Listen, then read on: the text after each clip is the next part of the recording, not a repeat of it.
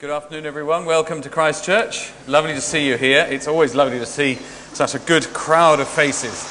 I love it when there are familiar faces. I love it even more when there are visitors and friends and guests. So welcome one and all.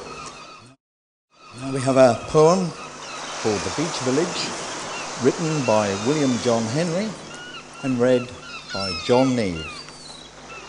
Below the town in days of yore, connected by alleyways called a score, a village peopled by folk of the sea, it's like again there never will be. The work and labours are there to recall the beating chambers, smoke houses, stores and all, to reap and make the harvest of the sea, a hard living with long hours for company. Men of the village, best seamen in the land, would always prepare and give the lifeboat a hand. And when the call for a rescue came, they went without question, with no thought of fame. The sea was the living all through the years, for generations of hard work and poor widows' tears. Each spring, when the North Sea was in flood, it covered the village in salt water and mud.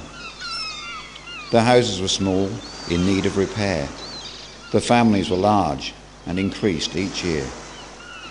People were honest and just in their ways, but had none of the comforts expected these days. The village had shops and pubs galore.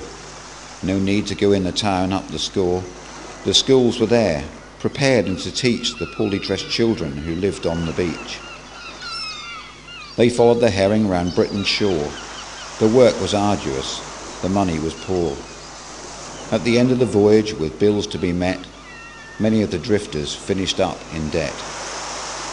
No dole for the beachmen in those good old days, but they kept their families in all sorts of ways, with odd jobs on the market and seawall repair, and hope that next fishing there'll be something to share. Back to sea, when I heard a Scotch girl singing, and she sang so merrily.